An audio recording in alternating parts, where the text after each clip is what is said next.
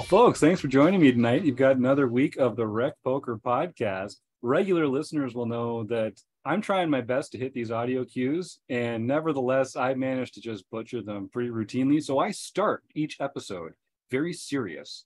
And I'm very focused. I click record, I go over, I hit the audio cue. And then as soon as I hear that tune, I just start smiling. I start my shoulders start moving. It's a catchy little number. It puts a smile on my face like so many things do. It's true, but still, thanks to Peter Trulin for giving us that amazing intro music. It brightens my day every time I hear it. Looks like Chris has a smile on his face too. No stranger to that. So I've derailed us a little, but I thought it was important to share that information with the group. This is the Rec Poker podcast. Welcome to the forums edition. Every week we take a different post from our forums here at Rec.Poker and talk about it on the air. My name is Jim Reed. I'm Bluffsterini in the home game and Rec Poker Jim on Twitter. You get used to hearing my voice because I host the podcast, but I'm just one of the members here that make up the Wrecking Crew. We do count on this leadership group, the Wrecking Crew, some fantastic folks that love poker as much as I do. And most of them are much better at playing it and talking to people about it. That's why I'm so grateful to have them here on the show with me tonight. If you want to find out more about the Wrecking Crew and myself, you can go to rec.poker/crew, but just listen up because you're going to meet a few of them here right now. Well, I'm Chris Jones. You can find me 5B5 on Twitter or 5x5 in the Poker Stars home game. I'm Rob Washam. You can find me as Rabman50 just about everywhere. I'm Taylor Moss. I'm on Twitter at Taylor_Moss and Gopher Boy TJM in the Rec Poker home game. And I know everyone's thinking, but Jim, Rec Poker is a largely volunteer-based organization. Most of what you do there is free. How do you make it happen without your sponsors? Thank you so much for the reminder, folks. If it wasn't for the Running Aces Hotel, Racetrack, and Casino, there's just no way we could do what we do here. We rely on their support. This hand that we're going to look at tonight is actually from a Running Aces poker tournament. And so I'm excited to be, we don't have ImaLouigi on the show tonight, Louis Hillman. We kind of teased him at the last week's episode, but Louis is a fantastic follow on Twitter. He's a prolific poster in the Rec Poker forums. He's a beast on the felt, and he's no stranger to the winners circle over at Running Aces. So thanks to Running Aces for your support, and thanks to Louis Hillman for posting this spot. So this is a post in our forums. Again, our forums here are free to join. They're just like one of the many free things that we do here: Discord, the home games, the YouTube videos, a ton of different training opportunities and social events. It's free to come join, come sign up. All it takes is an email address and a smile, but both are compulsory. So this is a spot Louis posted. It's from an $800 no limit tournament this past weekend at Running Aces. There were 390 entrants. We're down to 15, so we're already in the money, and the payouts are relatively flat until the top 8. So like a lot of poker tournaments, most of the money is at the final table. You can get paid incrementally getting up to that point, but if you really want to crush it results-wise, you got to make final tables. You got to know how to get a big stack early so that you can get there, and then you got to know how to run when you get to the final table. So this is in this weird spot in the tournament where with 15 players left, they're starting to get shorthanded. So you've got 7 players at one table and 8 at another. And as you get closer and closer to the final table of 9, each table gets shorter and shorter handed. And less experienced poker players might not be used to this dynamic, but you end up playing like 6-handed and 5-handed for a while before you make the final table. And that does kind of drastically change how often you're playing hands, how big the pots are with antes and that kind of thing. And I'm not sure how relevant that is to what we're going to talk about today, but it's something that I know our Wrecking Crew members and Louis Hillman are going to be very familiar with. So Villain is a thinking semi-pro player who just won the Fall Poker Classic at Canterbury a few months ago. So Louis doesn't dox this player, but if you know poker in Minnesota, you probably know who this is. He's the toughest opponent at my table, and unlucky for me, on my direct left. I had been limping, this is Louis speaking here, I'd limped most blinds versus blinds situations, including the last orbit where I had ace-king, was planning to limp raise, but he checked behind. Louis ended up winning that hand at Showdown, which only had one street of betting, just as an FYI, on some history between them. So this other player has seen Louis limping with ace king from the small blind and then getting to showdown with it. So this hand starts at 10,000, 20,000 blinds with a 20,000 ante, and they both start the hand with 800,000. So about 40 big blinds. Hero raises from the small blind, so it folds around to Louis in the small blind. Louis elects to raise this time to 65K, which is just a little over 3x, 3.25x. And it is sort of common, again, I'll just, for listeners that aren't as experienced with this difference between flatting the small blind and raising. If you're open raising from the small blind, typically you want to choose a slightly larger sizing than you would if you were going to be in late position, because you don't want to give the big blind a really, really good price to close the action with a call and be in position all hand. You're going to be out of position, so you should bump that size up a little bit to make a tougher decision for them. And that's what Louis is doing here by opening to 3.25 big blinds. We have the ace of spades, 8 of clubs. The villain defends just by calling. So on the flop, there's 150K in the middle. It comes jack of spades, 5 of spades, and a 4 of some dirty garbage suit. Doesn't even matter what it is. It's not a spade. We don't need to get into it. The hero bets half pot and the villain calls. The turn is the 9 of spades. There's 300,000 in the pot. So the board is jack of spades, 5 of spades, 4x, and 9 of spades. We are holding the ace of spades, 8 of clubs. So this is the first real decision point. I mean, I guess we could argue about how to play the flop. Does anyone want to talk about flop options, or should we just dive right into the action on the turn? Taylor? I have a lot that I want to talk about with this hand. I think this is a really cool and fun and interesting hand, but why don't you go through everything and then we can always loop back. Yeah, all right, cool. So the turn's the 9 of spades. There's 3 spades on the board. We've got the ace of spades. So the hero checks. I'll just go through the hand. I'll just say what happens here. So the hero checks and the villain bets about 2/3 pot. Louis says, I considered a check raise jam, but ended up tank folding. Could have taken a different direction in just about every spot of this hand.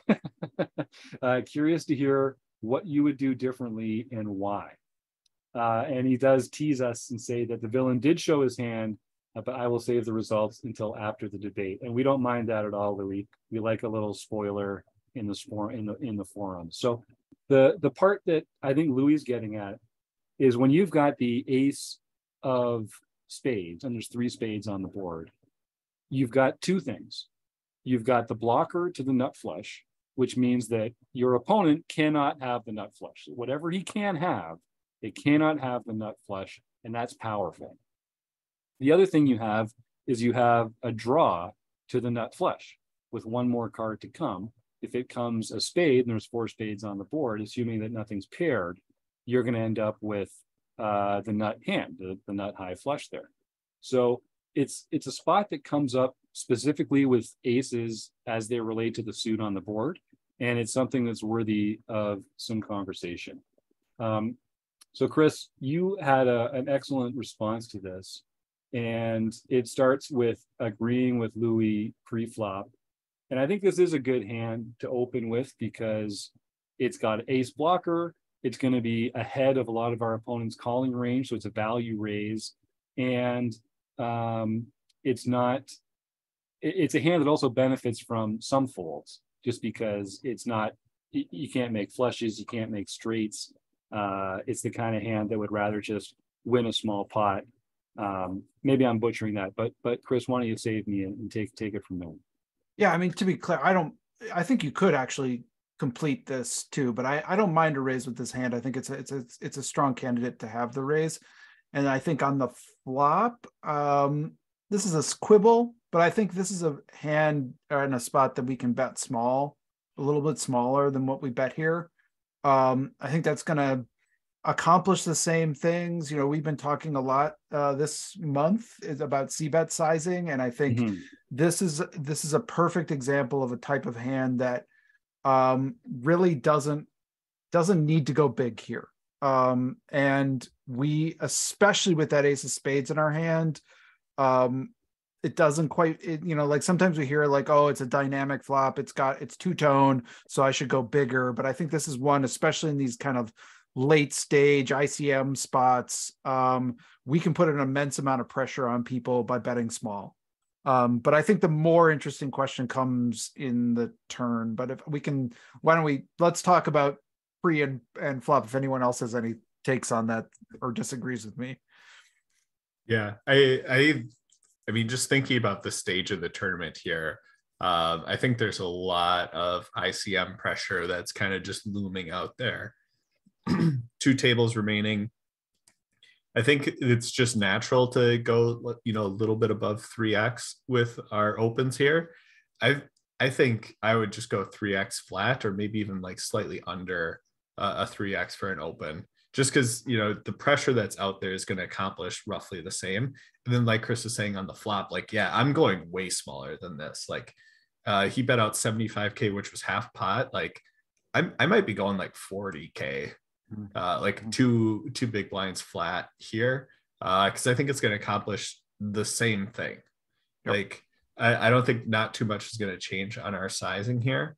So I want to go smaller here, just pretty much with like everything that I have, for a lot of the same reasons around pressure and like what it means ICM wise, because we don't necessarily want, like, we have 800K, we've got 40 bigs. We don't want to be playing 40 big blind pots at this stage of the tournament unless we've got like the nuts. And let's go smaller here and just keep putting some small chip pressure on our opponent. Yeah, I really agree about ICM spots that talk about spots where you bet big in a chip EV situation, you bet smaller in an ICM situation. And if you bet smaller in an ICM situation, you actually get to places where you just check. So everything decreases in its intensity the closer you get. Well, especially this, because you're actually in an ICM spot. I don't know what the breakdown of the payoffs are, but there are going to be page ups until we get to the final table. So everything needs to be trimmed down a little bit. So I agree 100% that maybe 3.5 is a little much. You don't really need to do that at this stage. And I definitely agree that you don't want to go half pot on the flop bet. I think Taylor mentioned 40K. I think between 40 and 50, somewhere in there, is probably a nice sweet spot to put a bet in. You can also go min bet here. You could go just one big blind and not be making a mistake. So saving yourself some chips. And I think you're just going to get the same call regardless of how much you put in here. I don't think he's going to raise. If he was going to raise, he was going to raise. So I think, I think we could go smaller here on the flop. Yeah, and this, take it. Okay. The flop here too, like if we think about this, like a jack 5-4, when we hold ace 8, it seems like, oh man, we just like whiffed on this. But I think it whiffs a lot of their calling range too. Like they called this a big raise pre-flop. What would they potentially call with that connects here? Well, they're going to call with a lot of suited cards. So if they have the spade varieties, that hits because that has a flush draw. But they also call with a lot of suited hands that are hearts, diamonds, clubs, which are going to involve a lot of folds. Obviously, they're going to continue if they ever hit a jack, and they're probably continuing if they hit a 5 or a 4, especially given the description we have of the opponent. Like they're going to call with any pair, given that they're a pretty solid player. So they're going to call with other pairs. Then they're probably also going to call with, some other like somewhat connected hands. They're probably going to call with like queen 10s, king queens, maybe even some like 10-9s and stuff like that. So we have to be aware of that. But like ace 8's doing all right versus any of those calls, and any like immediate folds we can get from all that other junk, the other like suited heart, suited club combos. Like, yeah, that's going to be great for us. So And some people might be out there like, oh, Jack 5-4, why aren't we checking? And all of us like unanimously we're like, yeah, we're going to bet, and we're going to bet small. But it's all about the board texture that we're looking at here, because the board texture just like essentially favors in a way that like not much changed. And we essentially said, hey, we've got range advantage you just called. It should stay true on this flop as well. And one of the things that I've learned from Chris Jones over the last couple months of putting together the deep dive seminars that we produce about a month in advance, so I've already got a sneak peek at March, is that board texture matters a lot. It matters a ton, particularly when it comes to sizing, the sizing that you're going to choose for your c-bet. Even in spots like this, there's still the question of who has range advantage. We were the one that made the pre-flop raise. They took the passive action of calling. So we're uncapped and they're capped. And when you just think of all the hands that they could have, this board misses a lot of them. And especially given the circumstances that we're talking about in this spot, where there's a fairly large pre-flop bet, you are in an ICM situation, they shouldn't be continuing so widely that they have a ton of 5s and 4s in their range. And we're blocking a lot of the spades that they'd like to be continuing by having an ace in our hand and a jack on the board. So there is a lot of those kind of dry, backdoor straight hands, maybe one pair hands here. And we can put that range in some difficulty by betting here. And one last thing about sizing here, when you think about this situation, this is a very hard board for our opponent to raise us on. They can't have ace jack. Maybe they can, but it's pretty rare that they'll have ace jack. They certainly can't have jacks. Yep. They probably can have 5s and 4s, so they can have a couple of sets, but we have all of that, right? We have 4s, we have 5s, we have jacks, we have ace jack. So it's a pretty, and we have the ace of spades in our hand. So like the amount of hands that they can maybe raise us if they have like 6, 7 of spades or something like that, then get kind of spicy with something like that. But that when we do our bet, when we make our C bet here, that's another reason why going small here, because it accomplishes those folds. And sometimes people will say, oh yeah, but if I make a small bet, they're just going to check raise me, sorry, it wouldn't be a check, they're just going to raise me, right? But it's not, that's not going to happen very often on this board in this spot. Yeah, it's a great point. There's just not a lot of those natural bluffs that there would be in other circumstances. And Chris makes a great point there. That is, we don't think about this often enough, but if you can accomplish the same amount of fold equity with a smaller bet, you should. And the thing that we're mostly worried about is that it's going to get expressed as weakness and that they're going to raise us with a bunch of stuff. If you can be thoughtful about the board texture and sort of analyze their range a little bit, like Chris has done here, and say, well, they don't have that many candidates to raise us light. When they do raise, even a thoughtful player, you can kind of read that as a stronger action than it would be on other boards or in other circumstances. So that should make for some easier decisions. I really like that point. So we do make the larger bet. It gets called. Turn comes the 9 of spades. So let's talk about checking versus betting here. Yeah. Who wants to jump in? Well, I'll just jump in really quickly here, because this is what I wrote in the post too. I think our decision here. So one of the things that we want to think about, especially on boards that complete draws, right? So when we have straight draws or flush draws, boards that complete draws, is how would I play this if I made a draw, right? And for me, if you can honestly say to yourself, and this is honestly what I would say, is that if I made the nut flush on this, I would be checking it. And if I made weaker flushes, I'd probably be betting them. And so since I have the ace of spades and I may want to start to represent that nut flush, I really like this check. But if Louis is a player who would bet his nut flush here, then I hate this check. And I think that's part of what we want to be thinking about in these decisions. We have to be thinking about if I had, ace which what are ace three of spades, right? How would I play this?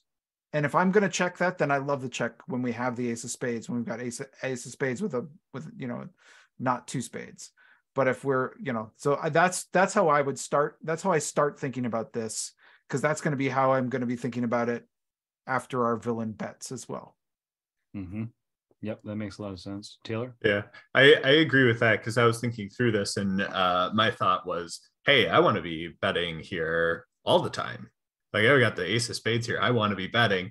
But to Chris's point, if I have ace three of spades, or if I've got the nut flush here, I am betting here, and I'm betting small. And that's exactly what I want to do here with my ace of spades, eight of whatever else that I have in my hand.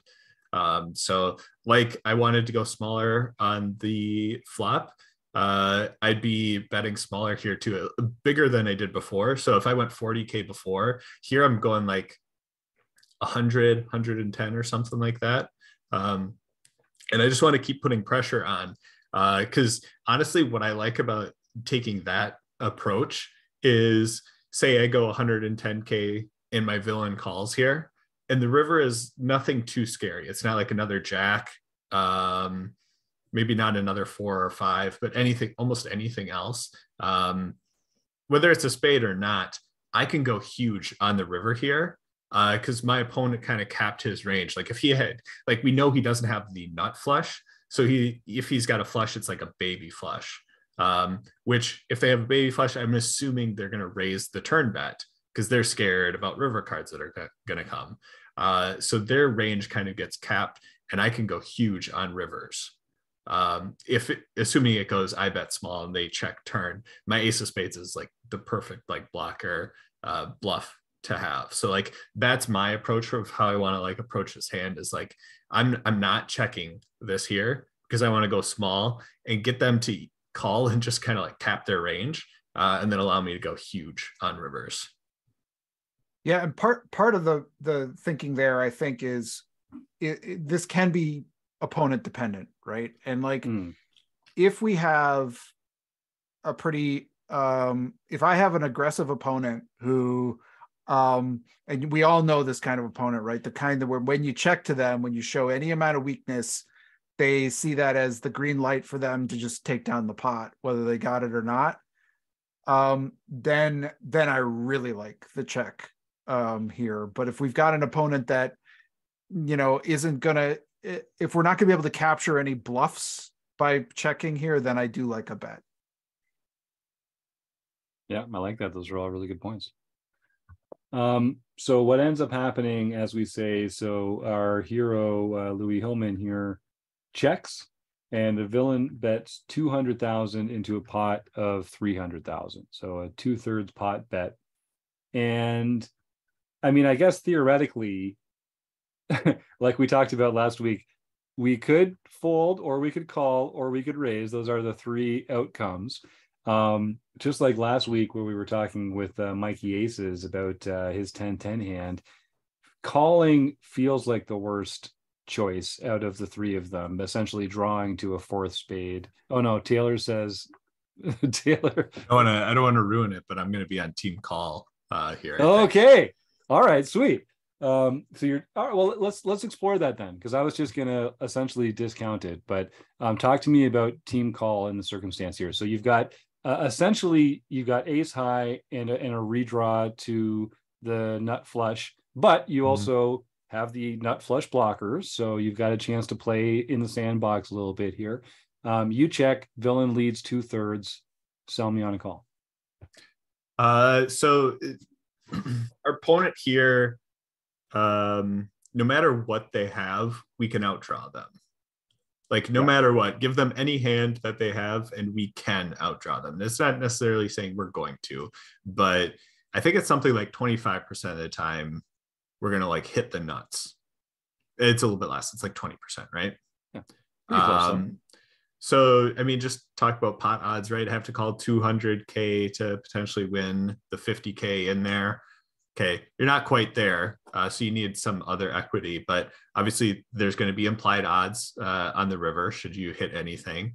And I think if so, there's different instances, right? We're either like currently behind, or there's a potential that our opponent's just bluffing us. Like, this is a capable opponent. They are going to have bluffs in current hands that we beat. I think a lot of those include hands like Queen 10, potentially like King Queen. There's potentially some instances where they just have like a single pair, which our ace is probably going to be good then. Obviously the ace can't be a spade, so that won't change anything. So we just hit like a naked ace. So there's a chance of that too. So I think just like pure odds, we're probably not there, but implied odds, like I think we for sure have it once we think about that. And I think the tough part about when you see these spots, you have to call 200K. What goes on in your head is it like rings alarm bells. You're like, oh no, I'm going to be facing an all in and I'm going to be put to my tournament life on the river here. You're going to have a ton of easy decisions on the river, in my opinion. I think the scariest of which is like an ace of hearts comes out, and then you have to decide, okay, do they have a set or two pair? And then I'm just calling to lose here. But I think it's pretty comfortable.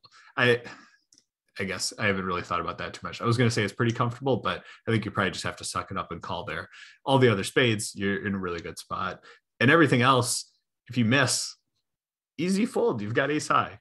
Just let them have it if they find a triple barrel. Plus, there's a chance that they just check back their queen tens when they miss on the river, and you win with ace high, and you scoop a pot that you almost never should have. So honestly, like I see a lot of good things about calling here. I honestly hate to jam. I would never jam here. I would say no, don't do this. Because you just let yourself play better by calling and then see a river and then decide. I think jamming, you just let them play too well against you. So fold is probably the middle option, but I'm all for team call here. I'm going to jump in, and I love what Taylor's saying, and he might have even convinced me. However, I want to bring up one point about this that really makes me lean towards the jam. And that is villain sizing. Villain goes, so this is an out of flow play, right? If we kind of go back to the whole way this hand played out, we opened, we got called. We bet pretty big. We all agreed it was like bigger than most of us would go, and we got called. And then we go to a turn where we check and we show some weakness. And I feel like when our villain then goes 2/3 pot into this spot, that to me, when I'm thinking about that, when I don't know who this exact player we're talking about here, but I have this vision of this player in my head that is the kind that attacks weakness. And this is the exact kind of size that they use too. It's like, go away. You just checked, you're weak, go away.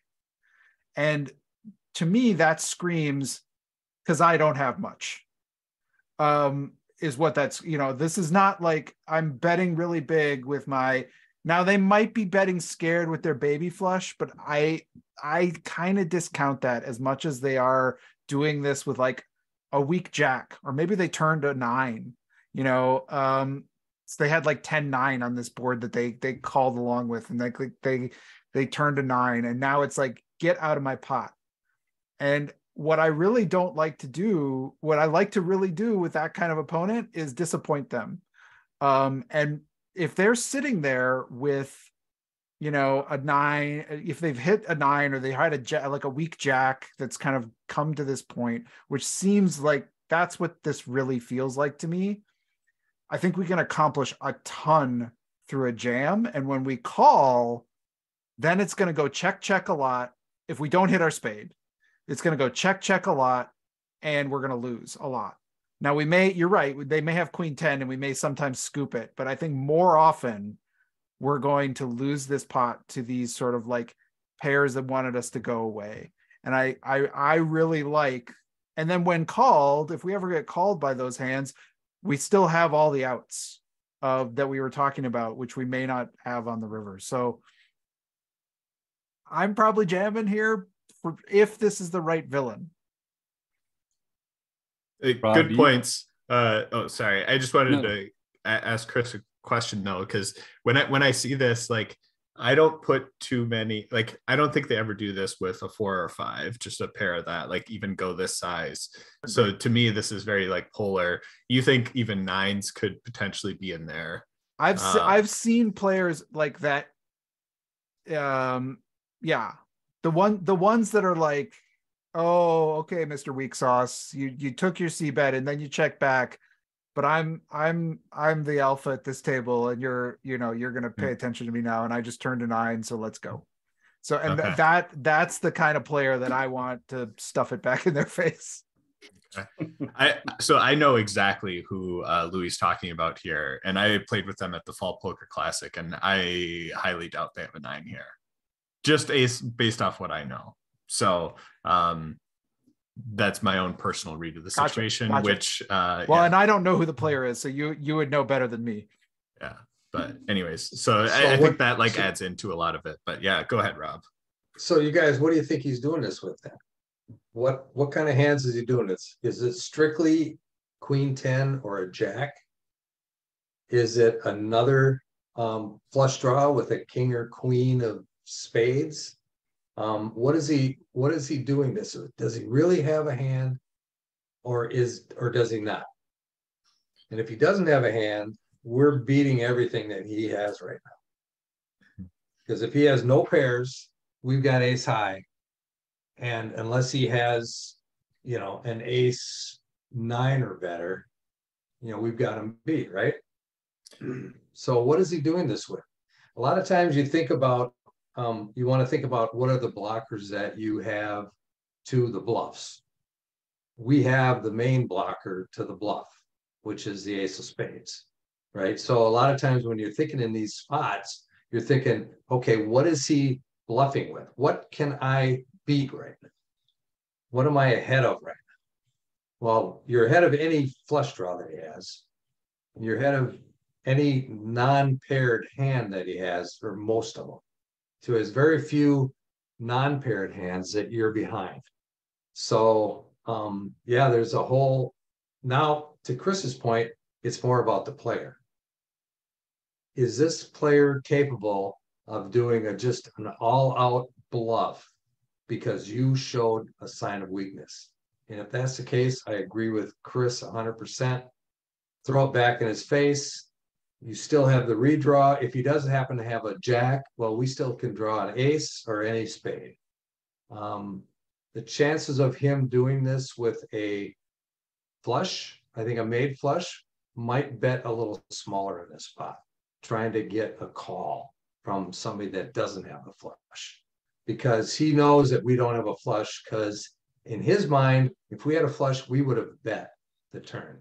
If we would have turned the flush, 9 times out of 10, people are going to bet that to try to get some more value. So how tricky are we that we could check a flush in this spot? He's not going to put us on a flush. So he could very easily represent the flush himself and put a big bet out there, to Chris's point, a go away bet.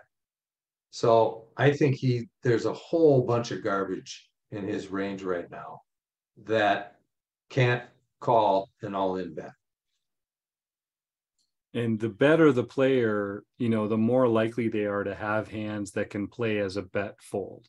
A bet fold is not something that less experienced players are very comfortable with having in their game tree, but it's a super savvy way to play poker. It's sort of you get to let your opponent define their range a bit, and you get to a lot of good things happen when you have a bet fold decision, option available to you. Taylor, you unmuted there. What yeah, I was just gonna say, just given the description we have of this opponent, they're a really good player, like really good.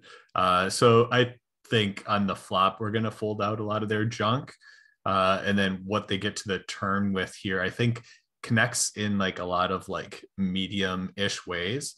And then when they take this line, to me, it seems very strong.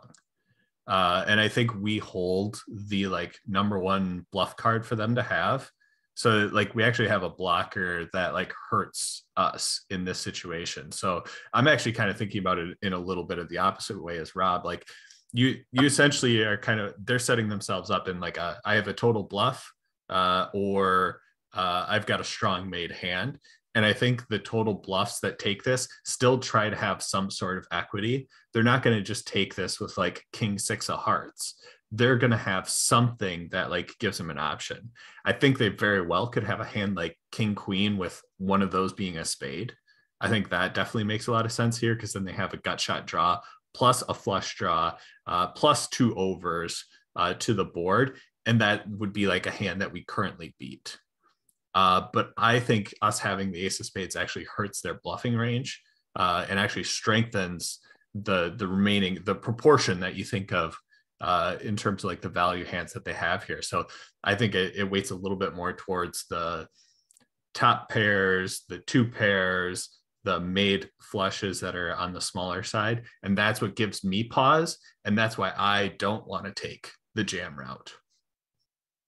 And I agree with that 100%. I think that we're blocking a lot of his bluffs.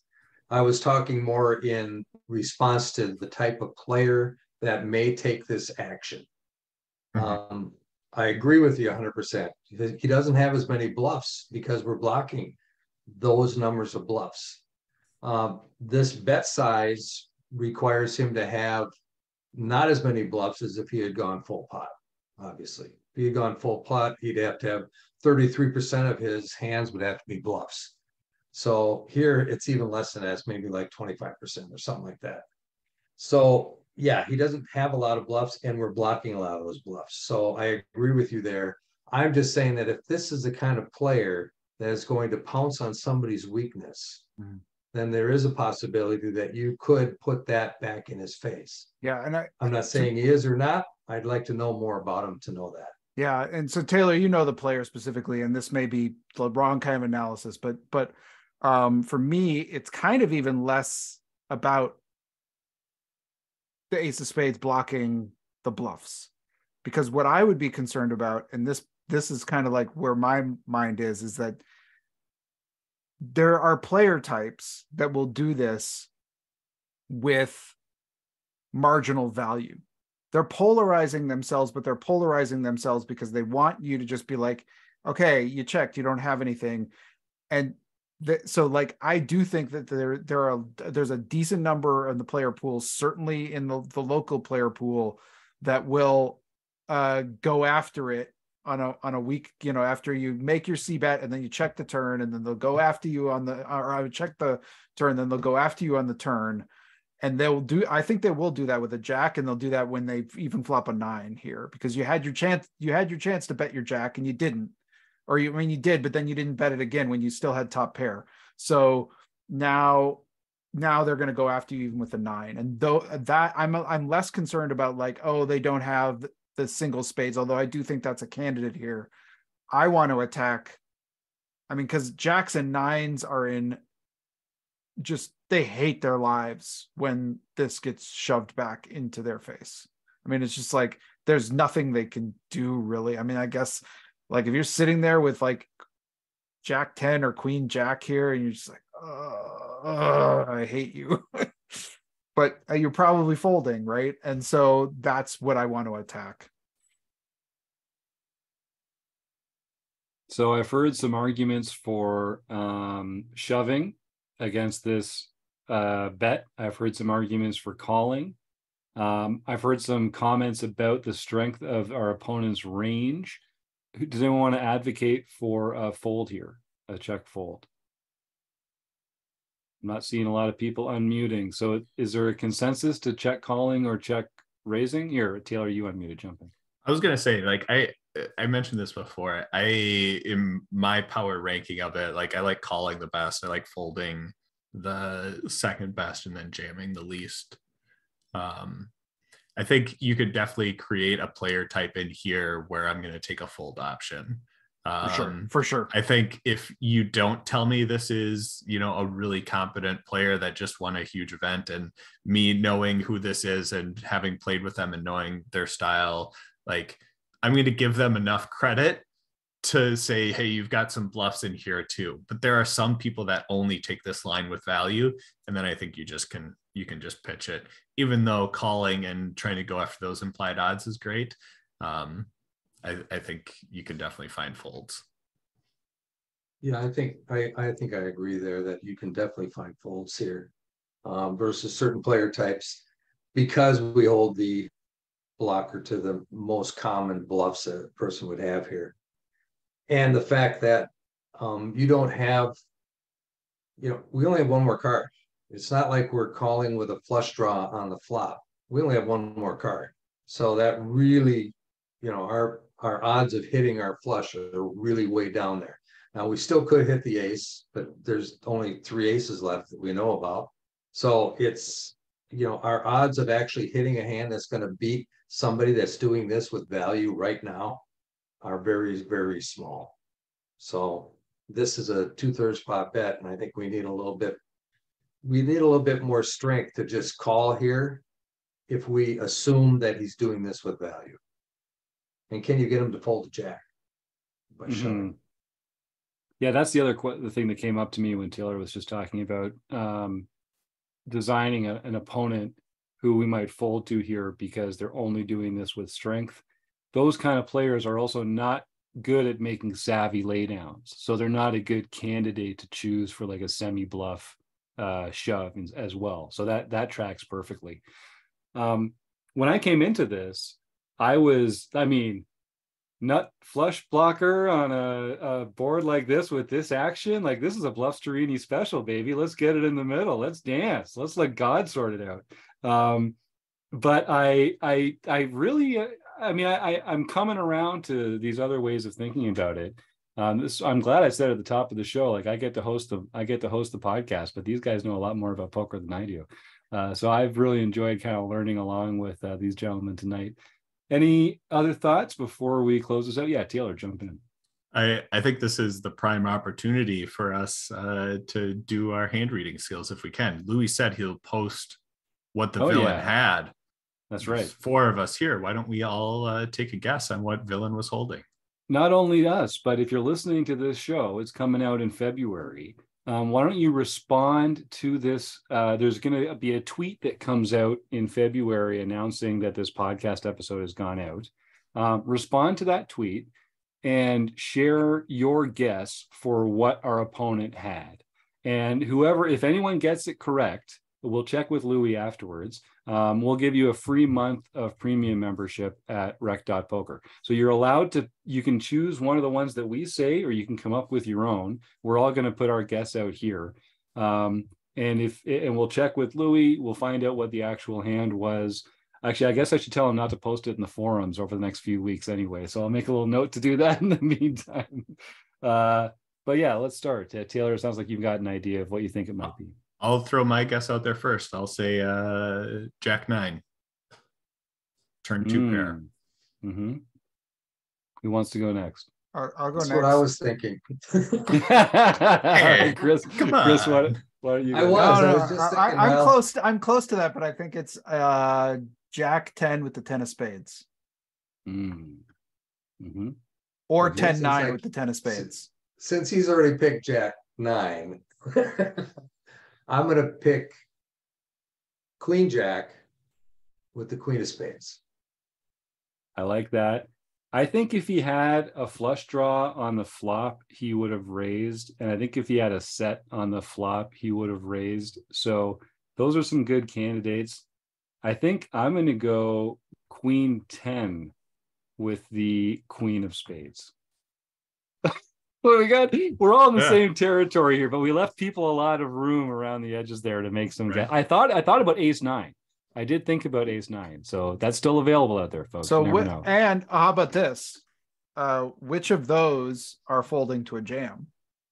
Ooh. Not Jack 9. Not Jack 9. 10-9, I think does. It does. That was one of them, right? And then Jack 10 with the Queen 10 of Jack. spades.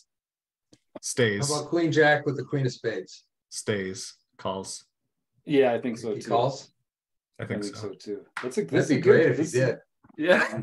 That's a good Then exercise. all we need to do is hit an ace or a spade and we win. Right. If Yep. he has 2 pair, that ace doesn't do us any good at all. true. It's true. And it might even counterfeit us if he, it would be hard for him to fill up on that run out with those cards. But yeah, 4 of spades, I guess he has a set. All right. Well, this has been very cool.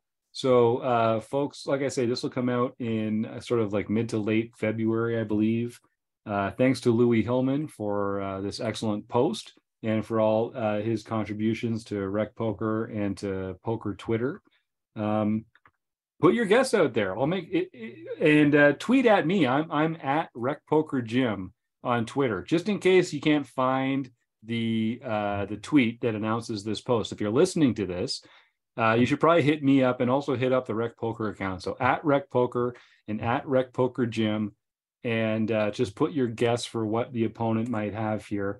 And let's give people until Marek Madness starts. And then once Marek Madness starts, we'll do the grand reveal and we'll award a prize. Taylor, why don't we just take a minute to kind of talk about Marek Madness, because that's going to be coming up right around the corner, and people might want to know how much fun they're about to have and how we do it and what's going down. Sure, I'll go through it quick. So Marek Madness is our version of a heads-up tournament bracket, similar to March Madness in the NCAA basketball space. We stream all the matchups live on Twitch. So if you want to watch all the matchups that we play in Marek Madness, join us Wednesday evenings at 9 p.m. Eastern, 8 p.m. Central. We'll be doing all those. We'll have commentary for all the matches. We've got 16 people competing in this. So there'll be 15 matchups that we play all throughout March. If it's a Wednesday in March at 9 p.m. Eastern, there's Marek Madness happening at our Twitch channel, which is twitch.tv/recpoker. Taylor, is it Thursdays in March because the other streaming schedule is on Wednesdays? That's right. I'm sorry, I forgot. I'm going to stream normally on Wednesdays. That's my normal schedule to stream on Wednesdays. All year round, you can catch Taylor streaming on Wednesday nights, including in March. But we've actually got a whole special in March, Marek Madness Thursday nights. You're right. I'm sorry. I got so used to switching my mind to streaming is on Wednesdays, but that's when I stream the home game on Twitch at twitch.tv/recpoker. So join for that too.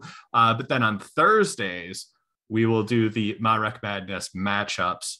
So every Thursday in March, 9 p.m. Eastern, 8 p.m. Central, tune in. It'll be a fun time.